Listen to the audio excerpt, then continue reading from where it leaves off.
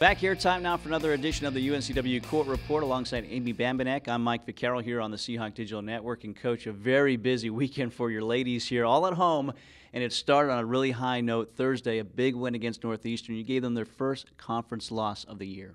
Yeah, I mean, what an exciting way to kick off the weekend. And we already had it in our minds that we just wanted to play a little differently with a little bit more spark in the second half of conference play. And I think that the team did just that against Northeastern. And it was great to be in front of our home fans for that win and just to play a super crisp and clean match against a very strong Northeastern team.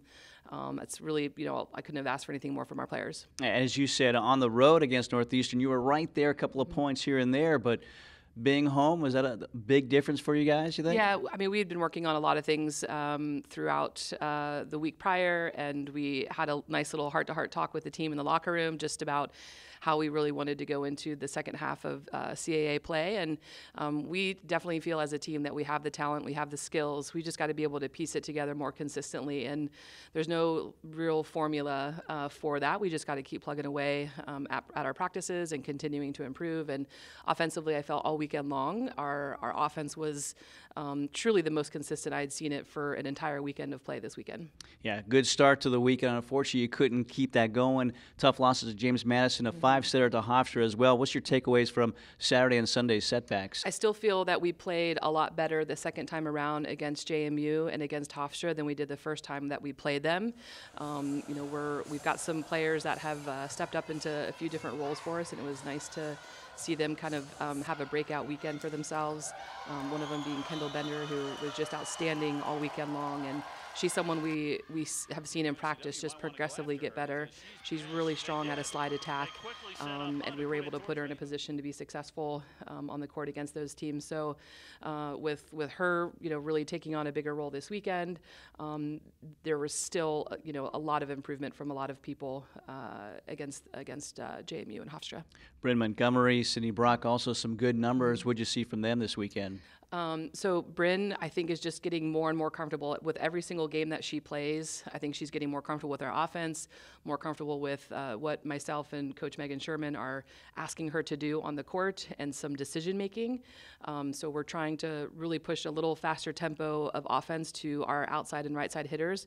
And I think at the beginning of the season that wasn't necessarily her comfort zone, especially in pressure situations. But now she's realizing that the team needs that consistency from her, and she's again really getting in the practice reps and quality practice reps that she needs to make it a little bit more comfortable in games. And Sydney Brock, I mean, she's always our fiery leader. Every time she gets her 3 rotations on the court, it's just a nice little shot of excitement. And obviously, being that it's her senior year, she's going to make sure that there's no stones left unturned, that she's going to give it her all in every single match and every single practice. So really happy just with the overall production out of our middles this entire weekend. And I think that it kind of shows our team just how, and our opponents, how well-rounded we are with the amount of firepower we have in different positions.